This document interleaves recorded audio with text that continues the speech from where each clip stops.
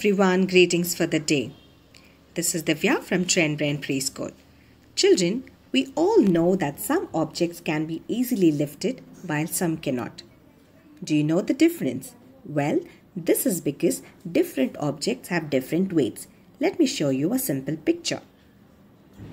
Take a look at the boy who's dragging the bag. He's finding it very hard because the bag is very heavy. Look at the girl. She's so happy carrying the box. The box is very light. When we classify objects on weights, we get heavy and light. Let's take a look at some of the examples. This watermelon is heavy and the strawberry is light.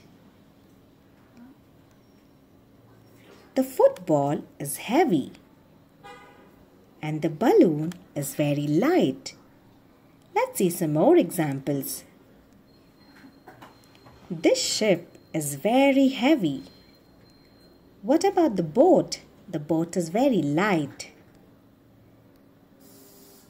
Elephant is heavy and the monkey is very light. Now children, let's compare. Now when you have any heavy object, if you add a little bit more weight towards it, it becomes more heavier. I'll show you a simple example for this. Truck is heavy. What will happen if we load the truck? I've loaded the truck. It becomes even more heavier. The truck is heavy. The truck with the load is heavier. The bicycle is heavy.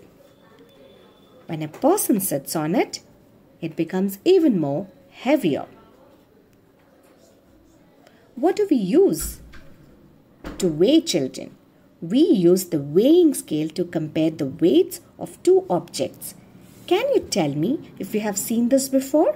We've all seen it, right? When you go to your grocery store or to a supermarket, we always have weighing scales to measure the weights. But you will be more seeing the digital version of it. This time or the next time that when you're going to a grocery store and you're buying some groceries, always check on the measurements or the weights.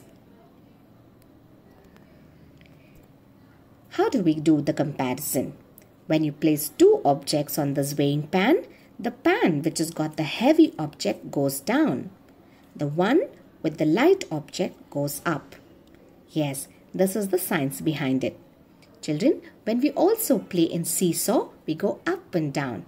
That's only because of our weights. If you are heavier and you put a lot of pressure, you go down and the lighter person goes up. And we do always seesaw going up and down. In Montessori classroom, to define our weights, to help the children learn, we use a material called Barrick tablets. Now with the help of this material, children learn the differences of heavy, light and medium weights. That was for today. I hope you all understood the conceptual. What Maria Montessori always tells us is, what the hand does, the mind remembers. Thanks for watching and have a wonderful day.